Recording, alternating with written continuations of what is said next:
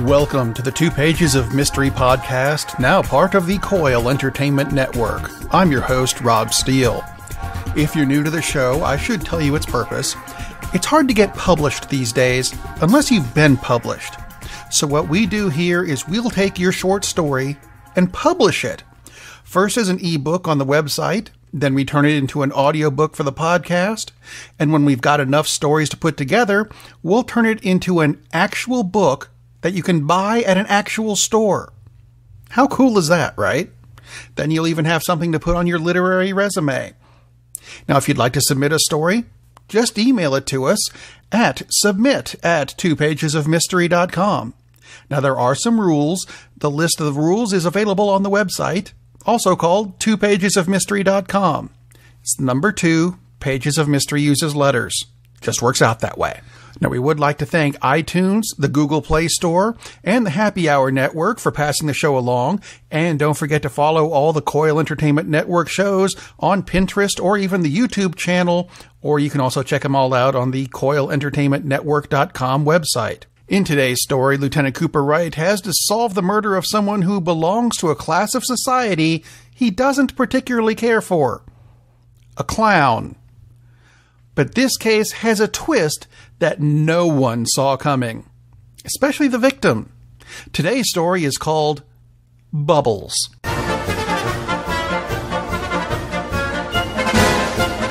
I hate clowns. It's not a personal thing. Technically, I've never actually met someone who claims they're a clown. Not a real clown, anyway. Sure, there were class clowns.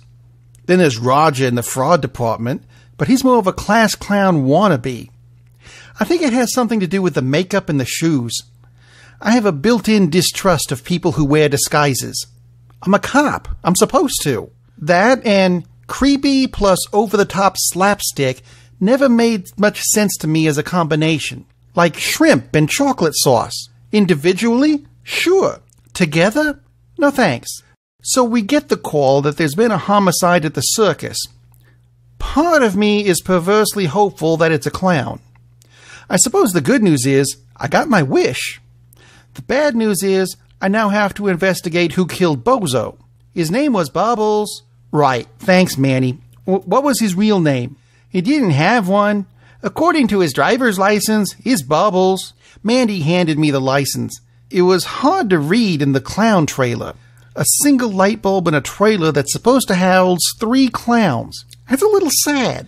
I look at the license and I guess this guy just took his work that seriously. No first name, no last name, just Bubbles, which makes the license a bit fake since you can't legally do that. I look down at the body that's missing most of its head and try not to smirk. Somebody popped Bubbles. That's when I realize it's gonna be one of those cases. It's not supposed to be funny when someone gets popped with a shotgun at close range. I figure that's what it has to be. Anything bigger would have left gaping holes in the wall. Do we have the name of the other clowns here? Or are they all pseudonyms? Manny checks his notepad and gives me the names Snappy and Waldo. Or Marcus Berman and Owen Reeves, depending on your perspective, I suppose. And they're both in the big top with the ringmaster, Darius Wolfe, and several officers to make sure that none of them leave. As Manny and I take our leave so Dr. Young and the CSIs can process the body in the darkened trailer, Manny tells me that this circus is usually just a springtime activity for the locals. It's kind of a fantasy camp thing. People train and sign up to perform, but they don't have to travel. They can keep their jobs and not have to worry about whether or not it will work as a career. Every spring, they all camp here for about a week or so, and they put on 3 shows starting this coming weekend. Why haven't I heard about this? I mean, I've lived here for, all my life? You don't like circuses? What makes you say that? You don't like clowns, boss. Okay, fair enough. I try not to let my discomfort show. I don't know what it is about this case, but it gives me the creeps. It's not that it's already gotten dark. I've worked plenty of cases at night. I think it just might be the combination of clowns, nighttime, and that we're not actually in town as much as we are on the outskirts. It's just a creepy feeling, like a horror movie. I try to shrug it off as it's time to talk to our suspects. The Big Top isn't as big as the circuses where I learned to dislike clowns when I was a kid, but considering it's more of a fantasy camp, it's not bad. There are still 3 rings, although 2 of them on either side are considerably smaller than the center one. And the center one is where I find 7 uniformed officers on the outskirts of the ring, loosely surrounding our 3 main suspects, who are sitting on barrels. I stop short of the rings and turn to Manny. Something else just occurred to me. See if he can find out if PETA or any of those animal rights groups are having an issue with this circus. Okay, boss, but they don't have any animals here other than dogs, and they're the pets of the people who volunteer to perform. They just dress them up in costumes. I immediately picture someone's chihuahua dressed in an elephant costume and have to stifle a chuckle. That may be true, but when I think circus, I think animals. Because you don't like clowns. Shut up, Manny. And if I think there might be animals, they might think that too and want to retaliate against animal oppression, or whatever they're calling it this week. Manny nods and heads outside to get a cleaner cell signal. Probably going to call Tim back at HQ. He's good at this kind of thing. As I head back to the main ring, I realize I'm getting annoyed at PETA and their kind of group. They keep doing something that really annoys me. I mean, I might get behind some of these causes if they'd keep the name constant instead of changing it every few weeks. Animal oppression, animal rights, animal endangerment. It all means the same thing, so pick a name and leave it alone. I look at the 3 suspects in the ring and decide that splitting them up would probably be best. I point at one of the clowns, Owen Waldo Reeves as it turns out, and motion for him to join me in one of the smaller rings. I figure I may as well get the clowns out of the way first. I'm not sure if it's the makeup and an act, but he holds Snappy's hand and looks forlornly at him as we step away from the group to talk. And you two make such a cute couple, I begin sarcastically as we enter the second ring. Oh, thank you! We've only been married for 3 weeks, but we've been together forever. I'm glad it shows. Took me a minute to process that. A gay clown couple. Sure, why not? Gay means happy, right? And who's supposed to be more happy than a clown? Makes sense. So, Owen, right? You're a part-time clown? I used to be. I just changed to full-time when we got married. Mark is still a CPA and can easily support both of us, so I decided to leave my life as a barista and become a clown full-time. I work parties and charities, and I help out at the Children's Hospital downtown. I love seeing the smile on the kids' faces when I show up, and laughter is the best medicine. Overly perkiness. That's one of the reasons I don't like clowns. Too damn sprightly. So you're married to Mark, but you also had to work with Bubbles. What can you tell me about him? Even a real name would help at this point. Owen scowled. At least I think he tried to. It's hard to tell with a perpetual smile painted on his face. David Turmeric. He gives all clowns a bad name. He's mean and cruel and doesn't like children. He's a horrible person. A look of realization came across his face that even I had to smile about. The combination of his expression and the makeup was priceless. Oh my God, I just made myself a suspect, didn't I? I chuckled and scratched absently at my forehead. Honestly, no more so than you already were, really. So, you two didn't get along? Did that include Mark? Oh, honey, no one liked Bubbles. But Mark and I were the ones who found him and called it in. Does that count for anything? I mean, we're only still here because we were practicing a new routine in the Big Top. I thought Bubbles left hours ago. I thank Owen, tell him to wait with Mark in the ring, text Manny the name David Turmeric, and call Darius Wolf over. The ringmaster certainly looks the part. Black boots, white tights, flamboyant red jacket with big gold buttons. He even has the hat. And I thought he had the big handlebar mustache. But as he approaches, I see him remove it and put it in a jacket pocket. I thought I should be up front with you. And I'll be forthcoming about something else too. I'm your primary suspect. Although, I didn't do it. I knew it couldn't be that easy. Earlier today, and I haven't announced it yet, I fired Mr. Turmeric. There were just too many complaints about his conduct. And after his stunt last year, I was hoping he'd learned his lesson. 10 minutes into this season, and I could tell he hadn't. What did he do last year? Well, it was a circus staple, really, the bucket switch. It's a clown thing. Make it look like you have a bucket of water, but when you throw it on the crowd, it's full of confetti. Bubbles thought it would be fun to actually use water. He doused the first 3 rows. The circus deflected the lawsuits over the damaged cell phones to him, but I guess he didn't learn. I heard he paid everything off, though. Not sure where he got the money. As far as I know, he was a full-time clown, but I don't know anyone who actually hired him. If he had no, let's say, references, how did he get involved with this circus? I know it's a kind of volunteer outfit, but there has to be some credential checking, right? A background check of some kind? Oh, he passed the background check, but I can't see that any of his references had anything to do with being a clown. I think he found a way to bully his way in. I don't really know. I've only been in charge here for 3 years, this being the 3rd. He was here long before I was. And I know it's not much of an alibi, but I was here with Owen and Mark going over their new act. We're each other's alibis, but we're also the 3 best suspects. I don't know about them, but I thought Bubbles left hours ago. That's 2 who thought Bubbles was gone. A quick interview with Mark made it 3 for 3.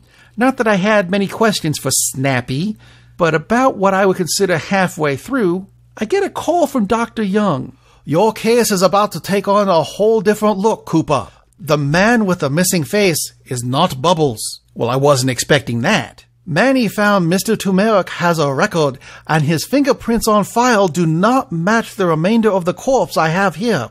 The fingerprints match a Herbert Zobel, a Polish immigrant who works for a sanitation company. Well, of course it does. And I roll my eyes appropriately. Not that Doc can see that over a phone call. I thank Doc for my time and turn my attention back to Snappy. Does the name Herbert Zobel mean anything to you? Snappy looks perplexed for a moment before having his realization. Oh, Herbie. Yeah, the janitor guy. He came in the tent a few times. He said he always liked clowns. Oh, and I made him up one time.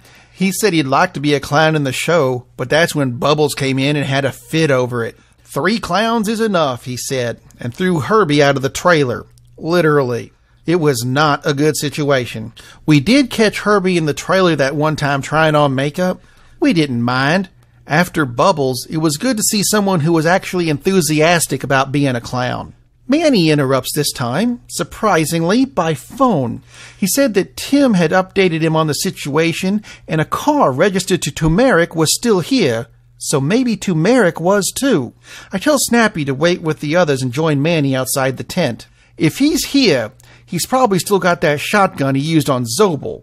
You see anything moving around out here? Manny and I scan the area around the big top.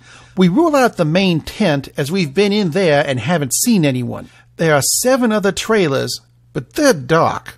Manny says the clowns are the first to show up for this, and no one else is supposed to be here until later this week. There's the crime scene, which is taped off and guarded by another officer, and a supply tent. Otherwise, there was a large amount of nothing. Since Manny says he checked the other trailers when he got here, and they're all locked, we decide to check the supply tent. It's about half the size as the big top, but nowhere near as empty. It's also dark. Manny flipped the power switch so it's lit. Barely.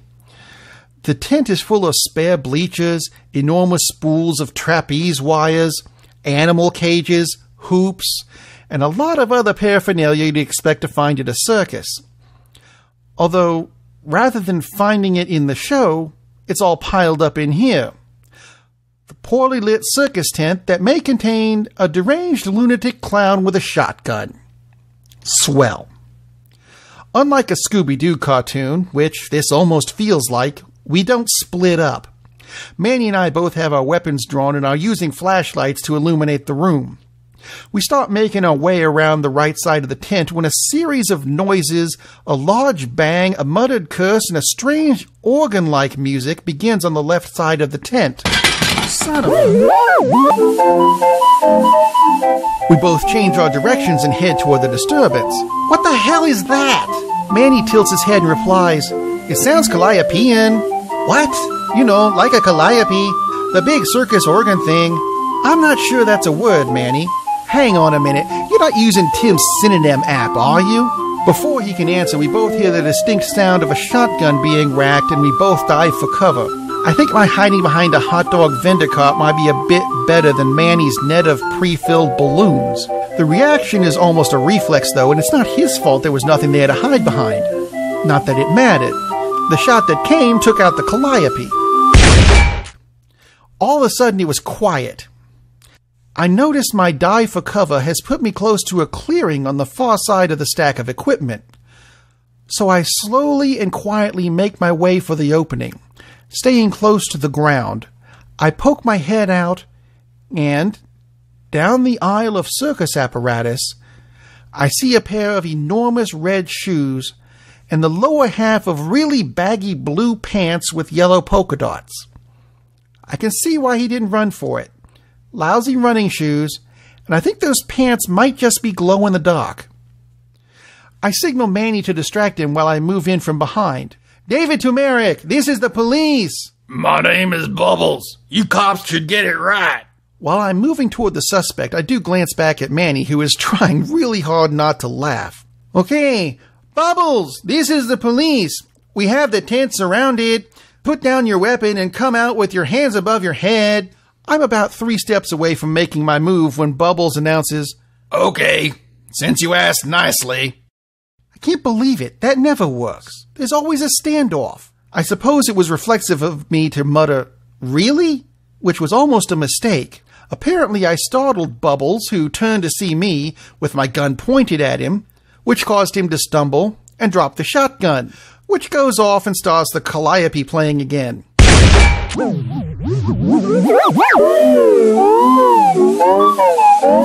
Albeit in a horrifically broken manner. Bubbles starts crying and saying he's sorry and rolls over on his stomach and puts his hands on his head. "I just lost my temper. I didn't mean to shoot Herbie. I just caught him stealing my makeup. Pretty soon I was sure he'd steal my job too. Trump was right. Damn immigrants." Great. Not only is he a clown, but he's a stupid, bigoted clown. I keep my gun trained on him while Manny moves in and cuffs him. As I pick up the shotgun, I kick the calliope and, mercifully, it stops. Well, I would say playing, but it really sounded more like a hungover moose. "Hey, boss, how are we going to get him in the back of the car?" I don't initially understand the question until I follow Manny's gaze, and he's got a point, sort of. "The shoes are removable, Manny. I'm pretty sure his feet aren't actually that big." We hope you enjoyed listening to the show. If you'd like to submit your story for the audiobook treatment and publishing on our website, don't forget to use the email address submit@twopagesofmystery.com. And of course, don't forget to pass the show around to your friends, because who doesn't love a mystery? That, and it's free. So until next time, keep writing and keep 'em guessing.